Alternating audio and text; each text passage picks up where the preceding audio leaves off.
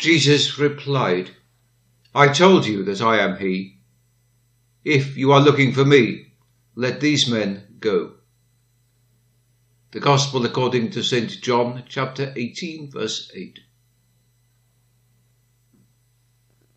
Mark, my soul, the care which Jesus showed, even in his hour of trial, towards the sheep of his hand. The ruling passion is strong in death. He resigns himself to the enemy, but he interposes a word of power to free his disciples. As to himself, like a sheep before her shearers, he is dumb and did not open his mouth. But for his disciples' sake, he spoke with an almighty energy.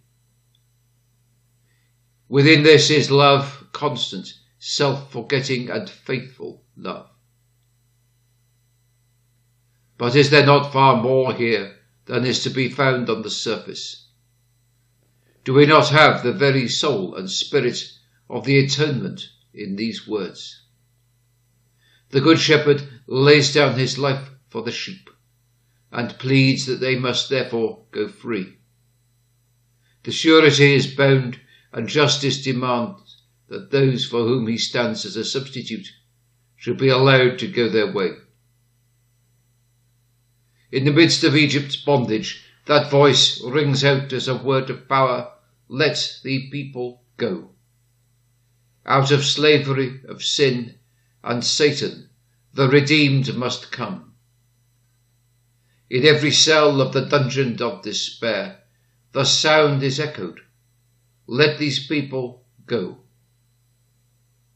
And come out despondency and much afraid. Satan hears the well-known voice, and he lifts his foot from the neck of the fallen.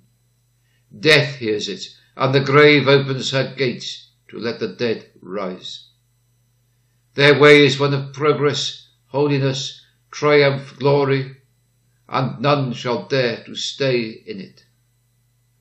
No lion shall be in their way, neither shall any ravenous beast go upon them.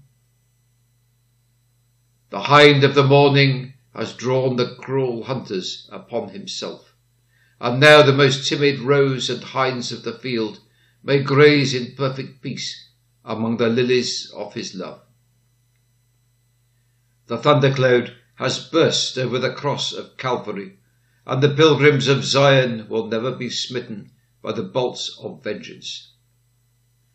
So come, my heart, rejoice in the immunity which your Redeemer has secured for you, and bless his name all the day and every day. Amen.